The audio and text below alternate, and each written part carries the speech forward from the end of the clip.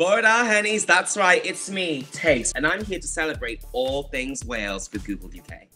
It's St. David's Day today, guys, and you know what that means? A day all about Wales. I'm talking about the people, the places, the daffodils. Honey!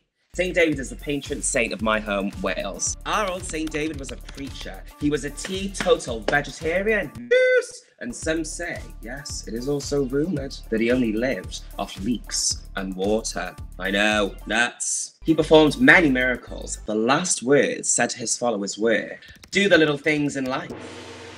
The top how-to question that people asked Google about Wales was, how to draw a Welsh dragon. Now, I wouldn't consider myself an artist extraordinaire, but I do know someone who can serve a great piece of artwork. It's Google Doodle guest artist Elin Manon. Hey, Elin!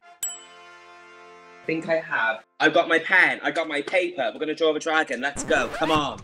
Go, I'm gonna give it big eyes. Bit of that. Bit of a nose. Ooh, okay. Okay, Elin, I've got my dragon. Are you ready? Here we go.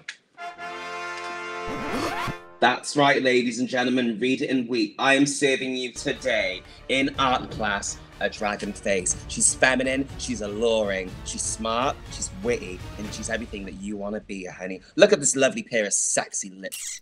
I think yours is okay, but I just don't think it's as fierce as mine, though. Sorry. The cheek, the nerve, the gall, the audacity, and the gumption.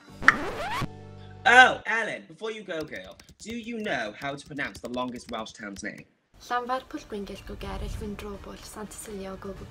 Yes! Come on, girl. Happy St. David's Day. See you later, alligator. Mwah!